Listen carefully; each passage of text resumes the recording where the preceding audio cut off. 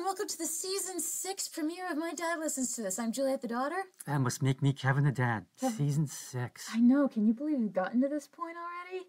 And thank you to loyal listeners who have been listening since Season 1. Wow. We're seriously, thank you very much. And also, before we start the episode, Dad's a little bit sick today, so you might hear some coughing and sneezing. I'll try to keep it to a minimum. But we're going to push through. And as always, with kind of our unofficial tradition, we mostly start off every year by reviewing a woman pop artist.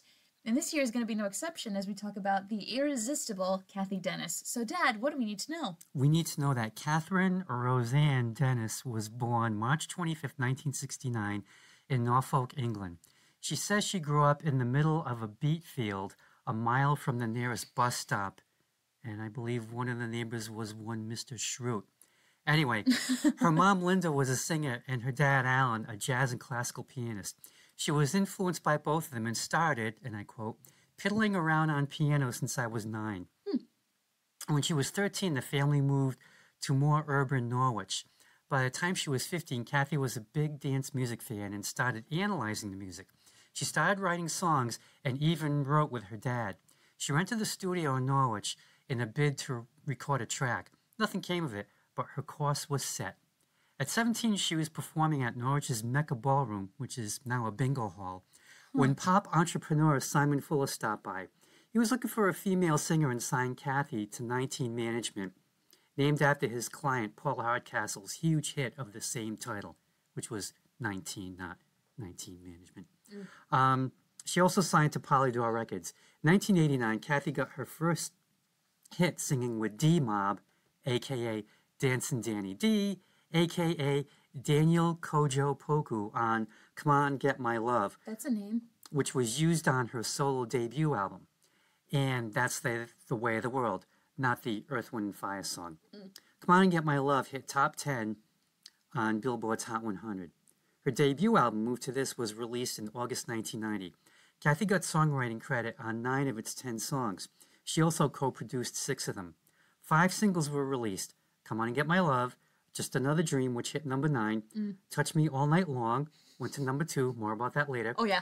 And Too Many Walls, which hit number 8. The 5th single, Everybody Moves, stalled out at number 90, but did better in the UK at number 25. She hit the road as part of a package tour that stopped at the PPAC, which is the Providence Performing Arts Center. Yeah. Did you see her? And yes, I went to see her. Specifically her. I had to sit through Another Bad Creation, think of Jackson 5 for the 90s. That's and, interesting. Believe it or not, Celine Dion, who was just starting out. Oh, and she got the city confused, right? And she got lustily booed by the audience when she called Providence Boston. Ooh, never do that. That's the kiss of death. But she apologized and she won us all back. Cathy came out and I think she did 3 songs.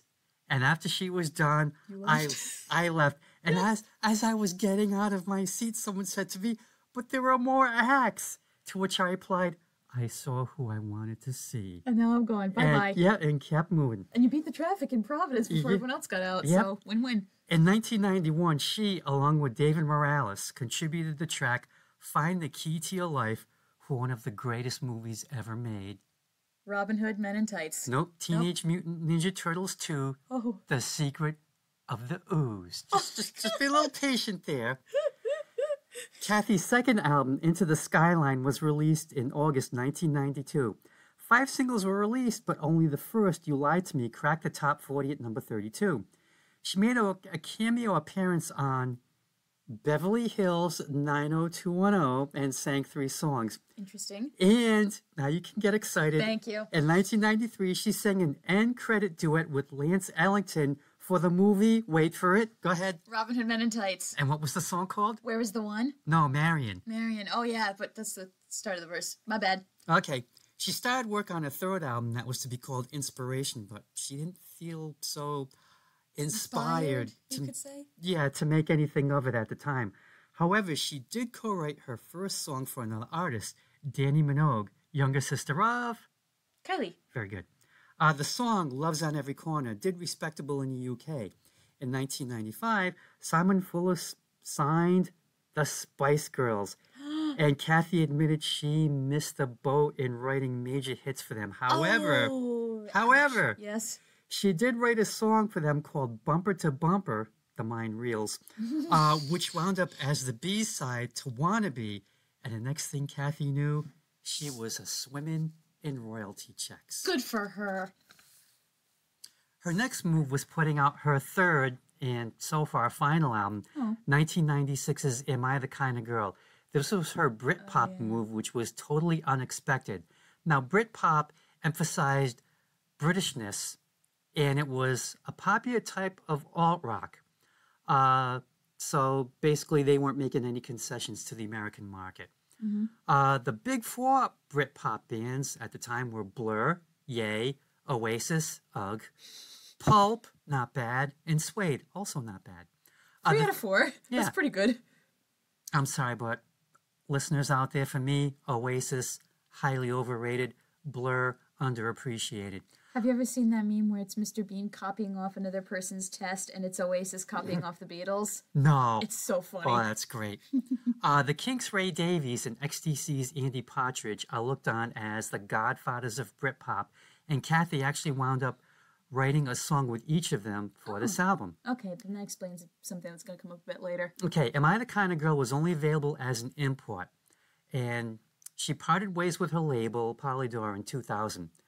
Over the years, she said she's going to come out with a 4th album, but nothing yet. In 1997, Simon Fuller created the group S Club 7, and the reason he did that was he wanted a more tractable version of the Spice Girls. Oh, in no. that they wouldn't have an opinion, and they would do whatever he said. Oh. And yes, there were 7 of them, and it was a couple of guys, a couple of girls, and I listened to their stuff, and it was like very, very sugary sweet. Saccharine. Yeah. Oof. But Cathy did not miss the boat with this group. She co-wrote almost all their hit singles, and she also wrote the theme to some TV show called American Idol. And, That's her? Yep. Wow, okay. And she co-wrote the fastest-selling debut in UK history for one Will Young, the winner of Pop Idol. The song was called Anything Is Possible, and it sold over 400,000 copies in one day and went on to sell 1.8 million total. And Will Young, being the grateful singer that he was, said he absolutely hated the song and he never sang it in any of his concerts. Well, screw you too, man. Because I guess it was just saturated over there. Like you couldn't escape it. Okay. Oh yeah, and she also co-wrote Can't Get You Out of My Head. And Come Into My World for Kylie. Toxic for Britney Spears. What? And I Kissed a Girl for Katy Perry. Holy crap, she's fine then. She's set for life. Yep, Cathy went on to win Best Dance Recording Grammy for in 2004 for co-producing Come Into My World. She's one of a number of Ivor Novello Awards, which honor songwriters over in England. And in 2018, she won the Ivor Novello Outstanding Song Collection Award, which basically honored her entire career and also made her the woman with the most Ivor Novello Awards. Cool. 6 so far. As for me, I first heard Just Another Dream, Touch Me, and Come and Get My Love, and brought Move to This. And I really liked half of that album a lot. Then I picked up Into the Skyline, which I didn't like that much. There were some okay songs on it, but it wasn't Cathy's fault.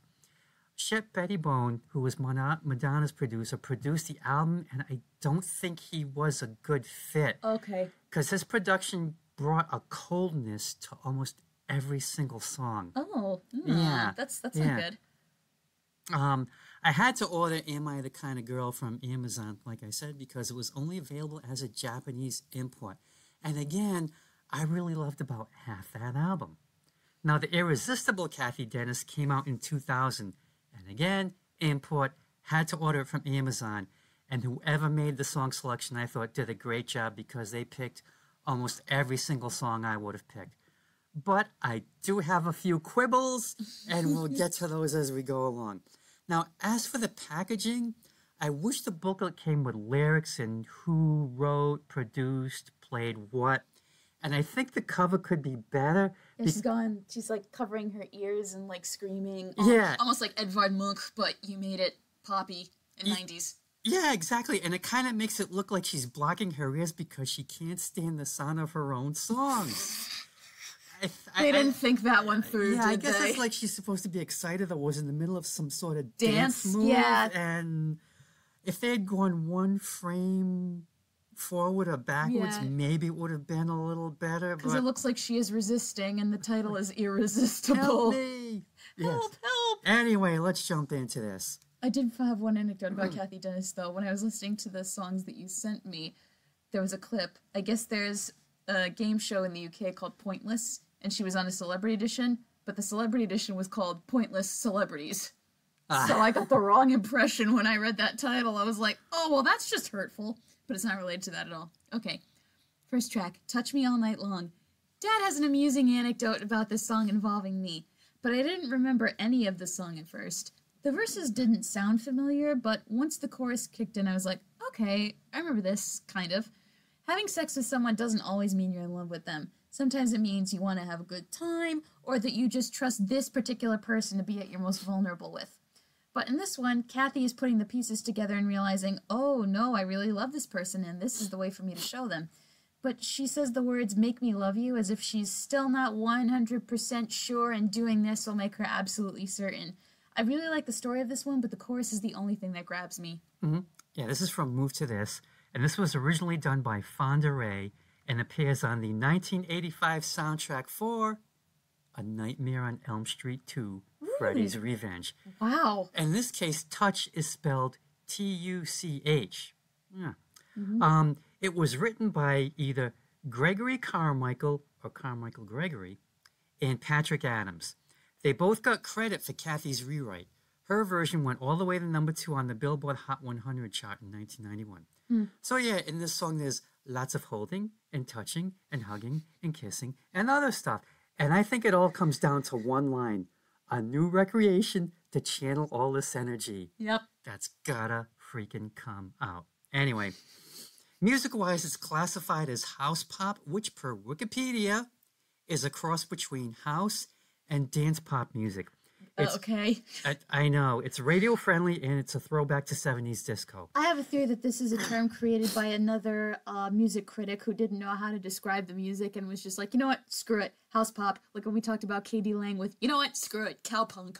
That's what this is. Because I was looking, and I'm like diving deep in, well, what's house? And it's just getting into all these different subcategories. People need to stop. And it's just like slicing and dicing. I got to a point where I just thought, I can't do this. I cannot do this. We don't have to label everything. It's catchy and it sounds good. The end. I think we just do have to label bottles of poison just so we know not to drink them. Exactly. That's a good Anyway, idea. Touch Me is very catchy, and it is a nice opener to this collection. Now, way back in the day when you were very small, like, 4 or 5? Yeah, I used to play this song a lot in my car until one day I heard a 4 or 5-year-old in the back seat sing Touch Me All Night Long. So that was the end of that. And I have no memory of that at all. Oh, I do. You were in good voice and you were tuneful, but not my finest moment of parenting. No, it's like when the old voice recitals I used to do, not with my current teacher, but back in the day where these little 6-year-old girls would be singing and dancing to these songs that were totally not appropriate for their age range. And the parents and the rest of the students would be like, oh my God, who the heck picked this? Yeah. Mm-hmm. So after that, from that point on, anytime I played this CD in the car, I would skip over that song until I thought you were appropriately old enough to listen to that. That's probably why I Which don't was remember probably like last week, I think. Yeah, that sounds But about that right. reminds me of the story Mike told me when he grew up. His parents got the White Album. So this is 1968. He's 5 years old at the time. Why Don't We Do It in the Road? Oh, no. So he said every time, just when that song was about to come on, either his mom or dad would get up, move the needle over to the next song, which was I Will. Problem solved. There you go. Then they got to a point where they realized, okay, we don't have to move the needle anymore. They're old enough now. Yeah.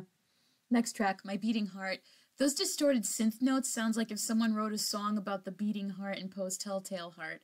But it doesn't last too long, just enough to pique your interest before transitioning into a ballad. This is basically the happier version of Suzanne Vega's Blood Makes Noise.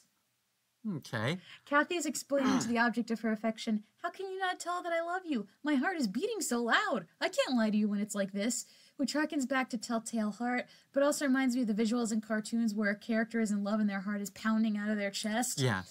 And while her heart is making a loud cacophony, Kathy's voice is sweet and gentle.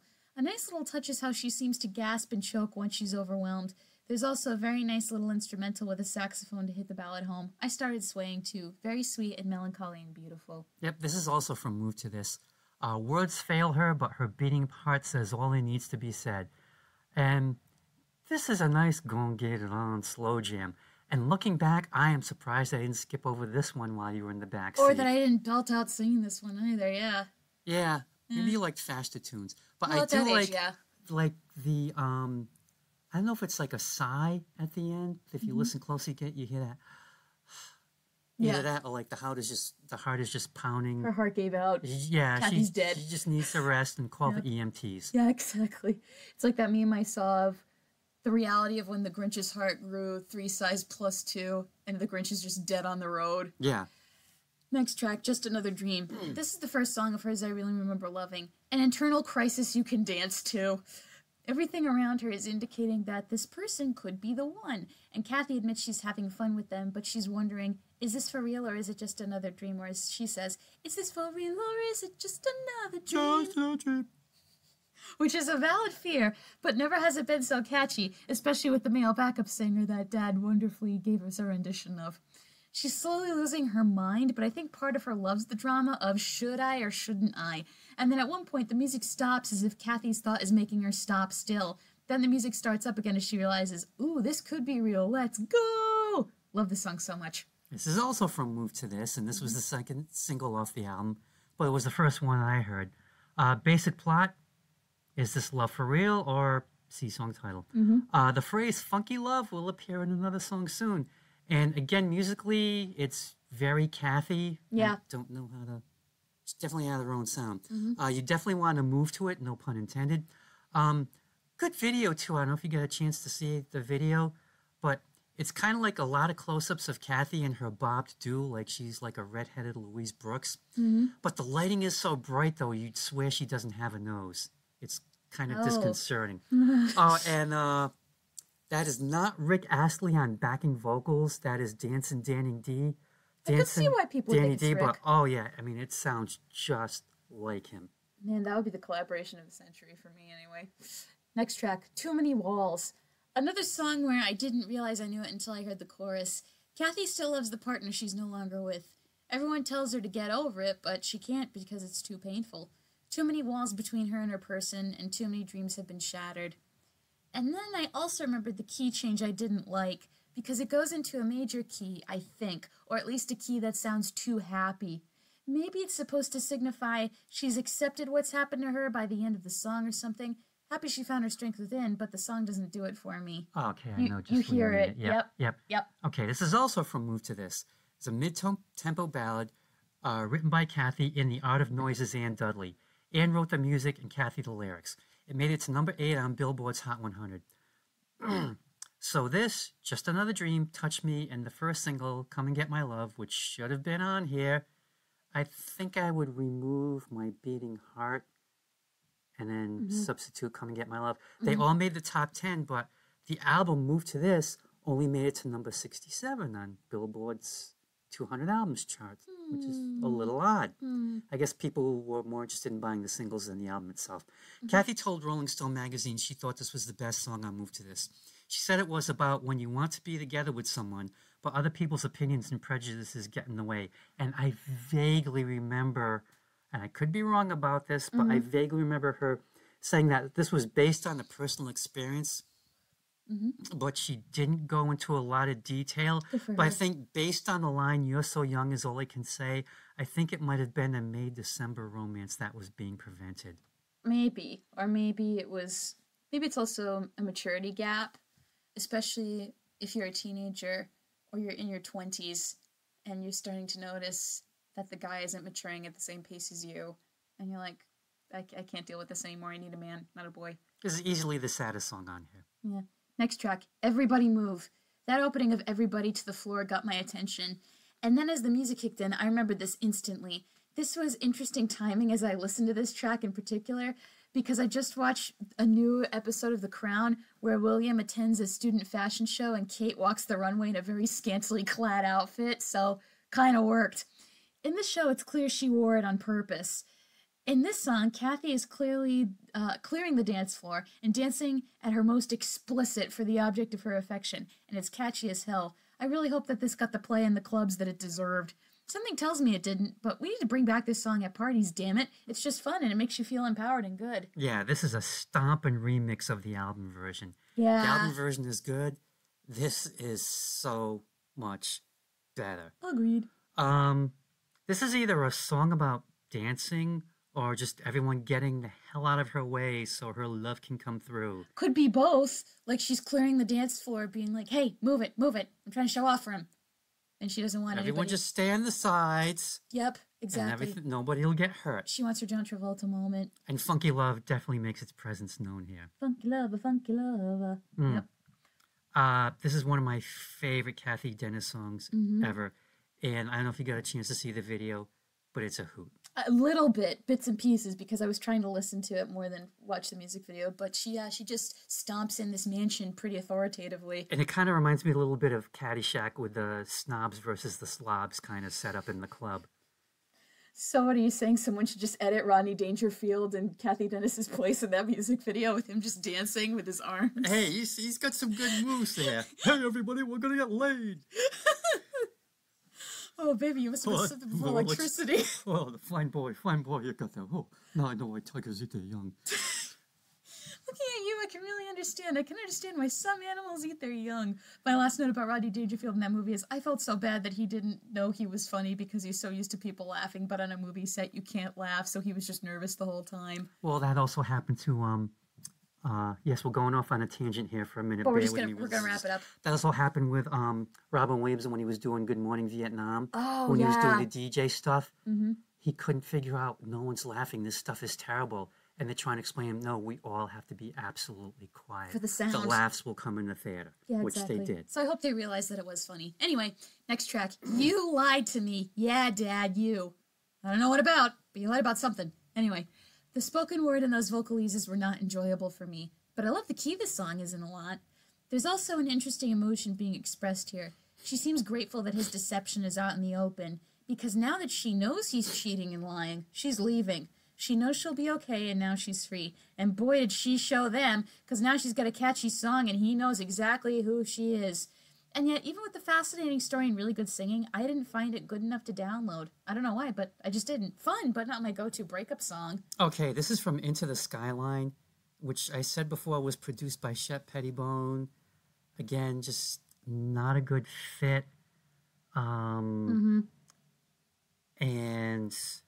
I think Cathy really fights to overcome the coldness that's prevalent through most of this album. You Lied to Me was the first single, and it only made it to number 32 on the Billboard singles chart. Not a good sign. The song title pretty much says it all. When I first heard it, I thought it was okay, but something was just off. To me, it's like, this is like too much going on in this song, if that makes sense. I can't remember it really well, so that just shows. And it's kind of a mess. But the one thing, and I am trying to dig this up, I am searching everywhere for this. If I find it, I will take a picture and send it to you. Okay. I actually joined Cathy's fan club. Yay, One of the things that they sent that's nice. was this little pad of paper, and it had photographs of Cathy on it. And it was basically the cover to the single for You Lied to Me. So she's wearing like the gown, and it's got this ribbon going through it. Oh, yeah, I've seen that. It's a really good Dennis, photo. You Lied to Me. Yeah, yeah. So, for some reason, my coworker / friend Judy got a hold of one of the sheets of paper, and what she did was she whited it out, Cathy Dennis, You Lied to Me, and wrote in, Susie Durkins, you tortured me, and has a caption of Cathy saying, I bet you're sorry for all those pranks you pulled on me now, Calvin. Oh my God, I love it. If That's I great. can, I hope I can find it. It's gotta be somewhere. Yeah. I probably put it in too safe of a place so nothing can happen to Oh, it. that's great. Next track. Irresistible. We open with the piano, which is pleasantly jarring for a 90s pop album, but reading the lyrics on their own, by themselves, I don't believe her. See, with the music, she seems genuinely apologetic and sorry. But if you read the lyrics, if you're still obsessed with someone after you hurt them, tread carefully. And it feels like she's being overly saccharine to wear him down. It's like they're about to break up, but she doesn't want to lose him, so she plays the trump card of saying, baby, you're irresistible, in the hopes it'll work. And also, if you listen to this... It would work for me because I'm dumb enough. Well, I would like to think it wouldn't work because you're married to Mom. Yeah, that too. Also, if you listen to this, you can hear the high notes Mariah and Ariana Grande would use all the time with their whistle notes, so you can see some of the influence Cathy might have had here. She's not the only one, but it shows there are certain things all pop queens do, whistle notes being one of them. What are those? Like super, super high notes, like when Mariah Carey sings, the last all I want for Christmas is you. Okay, I'm yeah. like, not like that, but it sounds like a scream, but not really. You know it if you heard it. I think Mariah was out around the same time. Yeah, but as it proves my point, all pop queens kind of do the same things. Not as fun as I remember once I got older and paid attention to the lyrics. This is also from Into the Skyline, and now you know how this collection got its name. Randy Clark from Cashbox compared this song to Amy Grant's Baby Baby. Which I listened to. And I can definitely hear it. I heard a little bit of it because it had been a while since I listened to the Cathy Dennis track. And a mashup just cries out to be made. It would be a very easy mashup to construct. So That'd be mashers fun. out there, please go to town on it. And make it available on Spotify because the Blondie's Door mashup got taken off of Spotify, so I can't download it. Thanks a lot. Oh. This song is catchy, it's great pop, and it's easily the best song on Into the Skyline. The song lives up to its title, and I really have to give Shep Pettibone credit for this one. He kept his foot off the gas, and we got a great pop song, and I just wish he had been able to do that for the rest of the album. No, Irresistible only made it to number 61 on the Billboard singles charts, and it deserved a lot better. Next track, Being With You. Just from the opening with how the instruments are arranged, you can tell that this love for Cathy is transcendental. If someone did this as their first dance song at their wedding, I would be impressed. And I also think it could really work. The love is so good, she doesn't want it to end, and she practically worships her partner. And the song is very gentle. It relaxes you and puts you at peace as you sway along. It's a more peaceful happiness, not one that's dramatic with parabolic highs and lows. But even that's not happiness, that's just toxic. But this track lulls you, and it's very lovely. You know what? As soon as it starts, I'm ready for it to be over. Wow, okay. It just doesn't stick with me. It's Okay. okay. I mean, I can remember little bits and pieces, but So it's mid? I don't know what it is. Mid means middle of the road. Yeah, or meh, or Meh. so, or come see, come saw. It's just, I just have feelings about Into the Skyline, and it's just, Okay. Next track, Falling. Cathy's vocals sound really good here, but the lyrics themselves are kind of bland and she deserves better. It can be summed up as, I'm falling in love, the end. All I could think of were the old Life Alert commercials. Help, I've fallen and I can't get off. We get it. You're falling in love. You keep saying it over and over. Sheesh. Either that or Calvin pushed her down on the ground again. And my last note is, will someone please pick this woman up? Oy vey. This was the third single from Into the Skyline. It didn't crack it didn't Crapped a bit. Yeah, it didn't crack the top 40. It maybe cracked the top 40. I'm not even sure if it cracked the Hot 100 in the U.S. Probably not. The synth bass line and the finger snaps help, but again, I'm like, ugh. I hear an all-around coldness to the song, and this is where the album's title comes from, because it's something about Carry Me Into the Skyline, and then, I don't know if I sent this to you, I heard the PM Dawn remix. Yeah, that was interesting. Which I thought, oh my God, they rescued this song. This is so much better than the original. I wish they had remixed the whole album. Oh my God, PM Dawn, you're out there. Thank you so much. I appreciate what you did to this song. Next track, Change Will Come. The lyrics are kind of confusing because the chorus makes it sound like she's trying to give someone a pick-me-up, saying, you need to get your life together and change will come. But it also sounds like she's reassuring herself with, I know that I'm out of place. So is she talking to herself, or is she acknowledging that this person is a loser, but she loves them, and if she doesn't help, no one will? Although this song does take me back to when I thought I was never going to get the heck out of where I was, and I fell into despair. It also felt like with how the backup singers, they sort of have a We Are the World vocal arrangement. Yeah. That this could also double as a pop protest song, and its vagueness and lack of attacking a specific issue would make it one the activists couldn't stand. Mixed feelings here, like, we're pro something, like we talked about with the Paula Abdul album. Yeah, because there's another song, I think it either comes before or after Change Will Come, called We Got to Fight, and it's kind of one of these...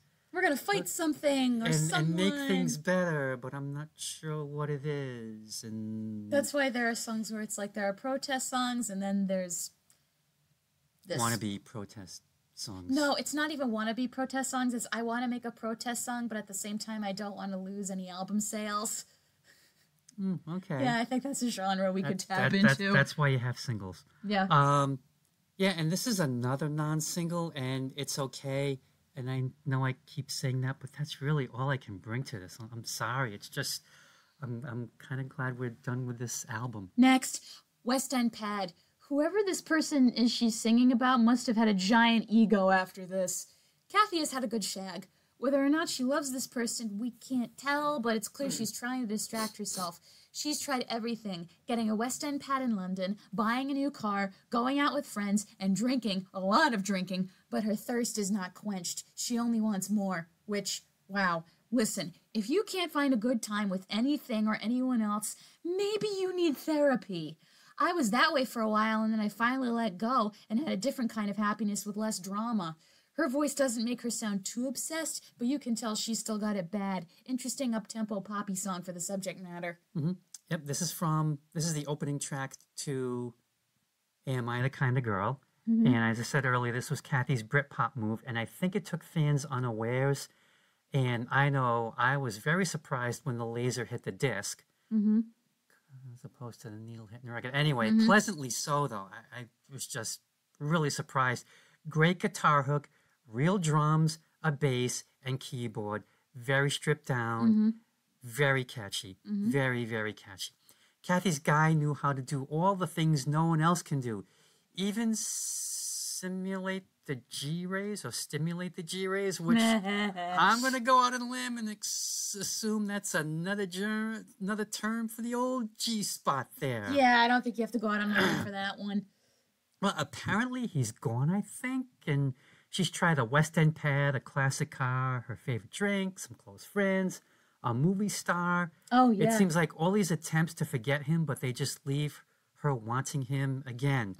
Now, I did some research, and a fifth-floor flat, one bedroom, London's West End, rents for £2,600 per month. How much is that in American dollars? $3,300 US for a fifth floor, one bedroom West End flat. Yeesh. And the thing about London flats, apartments, whatever you want to call them, they always give you the option you can pay by the month or you can pay by the week. That's interesting. Yeah. Maybe they figure, oh, they're not going to last the month. I'll just get how many weeks. Or also, maybe it's also a psychological thing where if you break it up into weeks, it sounds smaller, but it's not. It's the same amount that you would pay at the end of the month after the course of 4 weeks. Yeah, because some of them, it's like if you pay the monthly sum, you're getting a better deal than paying the weekly rate. So you got to do the math really quick. Next track, Am I the Kind of Girl? Well, are you? I don't know. Is Cathy? We'll find out. So that intro sounded very far out in techno. Then the electric guitar kicked in, and I instantly recognized this. Reading the lyrics, I don't think this is about someone transitioning. I think this is about a woman who bucks gender norms, bad boy, tomboy, or maybe she's a dominant woman looking for a submissive man. Or it could be she just wants to bend gender norms with someone and thinks it would be fun, because why the hell not? The chorus of "Am I the kind of girl who could be your boyfriend" is catchy as hell, and I still have a fun time listening to this as I picture the gender-bending fun these two will have together. Kathy co-wrote this one with XTC's Andy Partridge. And again, it's stripped down, catchy guitar hook, and I don't know how familiar you are with XTC, but maybe No, one we day haven't. you'll pick We'll one cover of them their at some point. To me, it does sound a little XTC-ish in parts, especially the tear up tradition verse. That's like the music is straight out XTC on that part. So she wants to know if she's the kind of girl who could be his boyfriend, the kind of Jill who could play with Jack, the kind of screw that his toolbox lacks. As Mr. Sewell would say, oh my. The kind of trouble that he'd like to know. Prince trod similar ground with "If I Was Your Girlfriend" on Sign of the Times. Oh, did we listen to that one? No, we've never listened. Okay. We haven't listened to that one yet. I find this song hookier. Sorry, Prince. I just do. Oh, sorry. I thought you meant hooker. Hookier. My bad. Sorry. Next track. When Dreams Turn to Dust. This is the loveliest her voice has sounded because of how she sings the backup harmonies and they put an echo on it.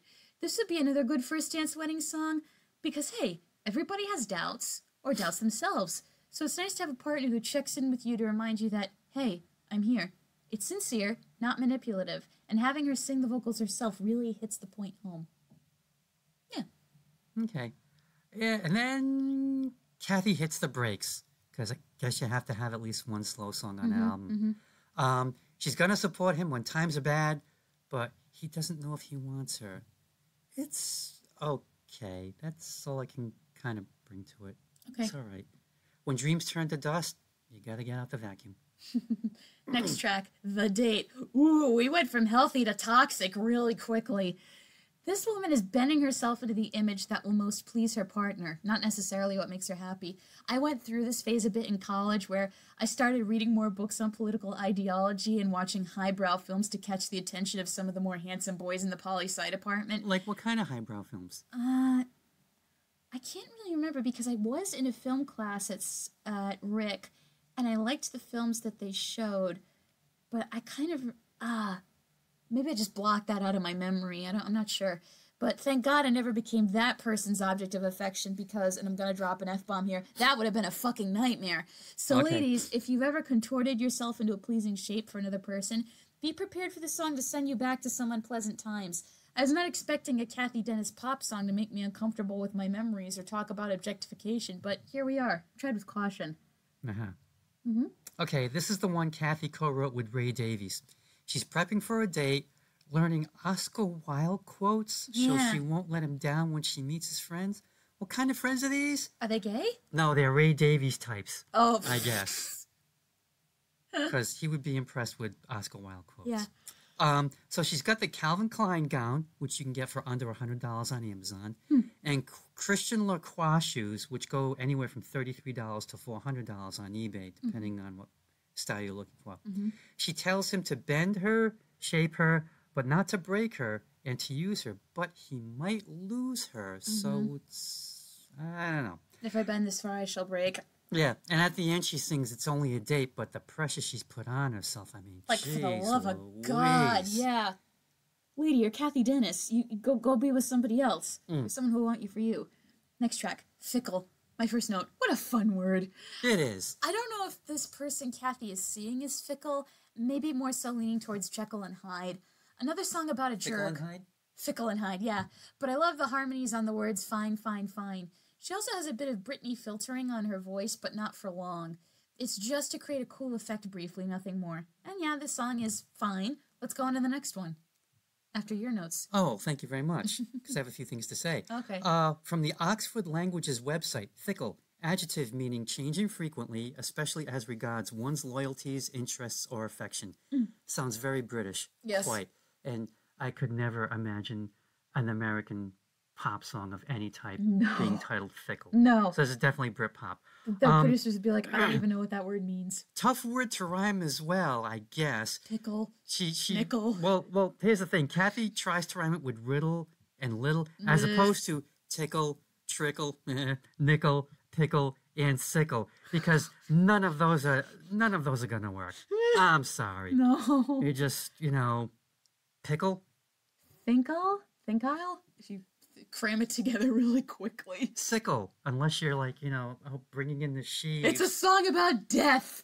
Yeah. Anyway, one night they're fine, naming kids or sharing soap, but the next day someone else is on his motorcycle. She lists a bunch of opposite behaviors, my favorite being, you kneel to pray, then say, call blind me, which I had to look up, which is also known as call blimey, which is caught me, yeah. British slang expressing surprise or annoyance. But if you break it down, it's really a polite way of saying God blind me. Oh, Which I guess that's interesting. which I guess is a curse. And again, very catchy pop. Just, ugh. And very English. Yes, quite. Next track, That Is Why You Love Me. I listened to this on New Year's Eve, and it was the perfect vibe for starting the new year. She's happy and it's rocking with some catchy backup vocals. Kathy's life is going well for her. Going to Paris, being on Vogue, and her happiness makes her partner happy. They're her morning kiss, which is so beautifully written. And she even hits on the stuff that makes them unique. She loves Michael Caine and sleeps in her underwear, and they wear suits and Adidas. Love this song. A happy bop. Okay, I always thought she skis in her underwear, but... I thought it was sleeps. It could be. I mean, people sleep in their underwear, I guess. Yeah. Anyway, she puts the son back in his life, makes the wrong seem right, and a bunch of other stuff, and that is why he loves her. But he makes the beautiful seem plain and leaves her sheets to change. Okay. Among other things, and that's why he loves her. Plus, they both seem a little off.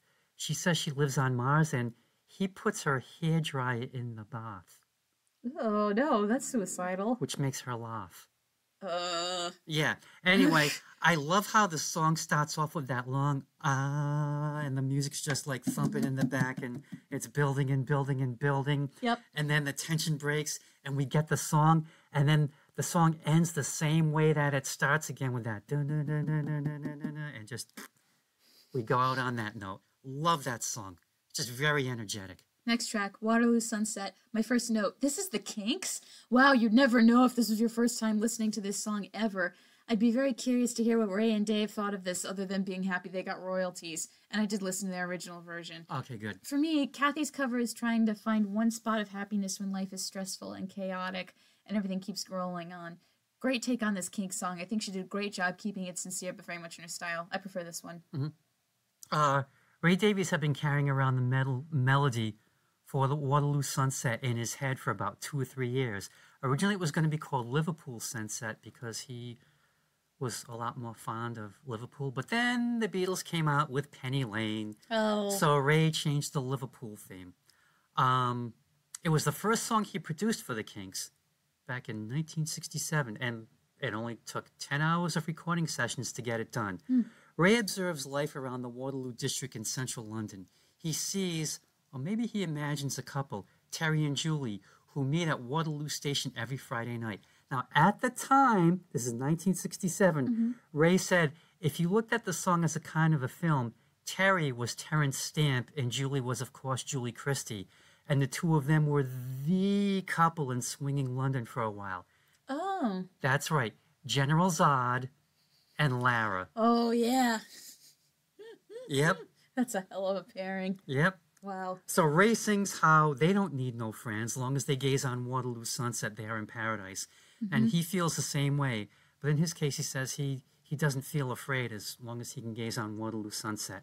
Now, Waterloo Sunset is regarded as one of the greatest rock/pop songs ever. The Who's Pete Townsend called it a masterpiece, and critic Robert Christgau called it the most beautiful song in the English language. It's been covered a lot. There's actually, it runs about 10 minutes. I think it was part of a longer documentary, and it's just all these British musicians just like losing it over Waterloo Sunset. So you got Elvis Costello, David Bowie, Bob Geldof, Paul Weller, and they just think this is like the greatest thing ever. And it's been covered a lot. Oh, I believe more that. so in the UK than over here. There are versions by the Jam, Def Leppard, and even David Bowie, which is on his 2003 album Reality. Oh, okay. And then we have Cathy's version. And I think she was very respectful to the original, but she definitely puts her own stamp on it. And I hate to admit that I've heard her version a lot more than the Kinks' original, but, you know, these things happen. Anyway, her version has a full but not overwhelming sound. And Ray must have liked it, I guess, because he's in the video as Cathy's cab driver. Oh, interesting. Yep. Okay. Next track. It's very, sorry. It's okay. Very solid cover of just a great song. All right. Final track. Tell Me. The closing track on this is basically the cool down of the entire album. And I found myself very bored. It becomes soothing after a while, but in a way that makes you tune it out, and it feels like the fade out is going to come any minute, which it eventually does. Bit of a snooze, but a soothing one. This is from Move to This. I know, just when we thought we were done with the first album. I think this was put on last because it would have been odd ending this collection on Waterloo Sunset. I think, which was a cover rather than ending it on a Cathy original. So we get a slow jam, and as soon as that trumpet kicks in, you know that clothes are being shed pretty quickly. So she did him wrong, hoping he'll come back, but then she's asking, are you really going to take me home? Which kind of confused me. But then I figured, well, a song like this is more about the musical mood rather than the words. I mean, there are babies that need to be made, so, you know, we need to keep this going. Come on. The chorus is memorable, and I guess in this case that's kind of all you need, because it's like, tell me, baby, you're going to take me home? Well, with the music like that, it's like, yeah, I'm pretty sure that's... 99% sure. Yeah, it's going to happen. Overall, Cathy Dennis has some great pop hits. It's just whether or not her brand of ear candy appeals to you. If this was the assorted box of chocolates like we did for Paula Abdul, I'd have a lot more chocolates I like in this box, but there's still some chocolates I'd rather someone else enjoy. So if you're looking for some slightly buried 90s pop, give her album a try. Yeah, there's a couple of pieces of coconut in here, I will admit that. I'll take the coconut. But, I mean, at one time, I did have all three of Cathy's albums, but this was such a strongly curated collection, I really don't need anything else, and I don't think you, the listener, would need as well. So, enjoy. All right, as always, thank you for listening to the latest installment of My Dad Listens to This. Like, comment, subscribe, and all that jazz, because remember, the more you interact with the video, the greater a chance we have of appearing on the YouTube homepage. If you follow me on social media, I post the episodes there. If you're friends with my dad, tell him what you want to listen to, and I'll send an email right to your inbox. As always, thank you for listening to the latest installment of My Dad Listens to This. We'll be back next time with another album to nitpick and gripe about. Dad, anything you want to say before we sign off? Yeah, this is a little thing about how you had pointed out you wanted to do Cathy Dennis because you pointed out that we always seem to start a new year with a female artist. With one exception, I think, which was the Beatles with Marjorie Ward, maybe. There was one exception one year. Well, I mean, Revolver was our very first podcast. Yeah, it's true. So that was just something I never realized, and I thought, wow, she really keeps excellent track of what we do. So I officially hereby dub the keeper of the CDs. That'll make Justin and Andrew happy. Bye, everyone.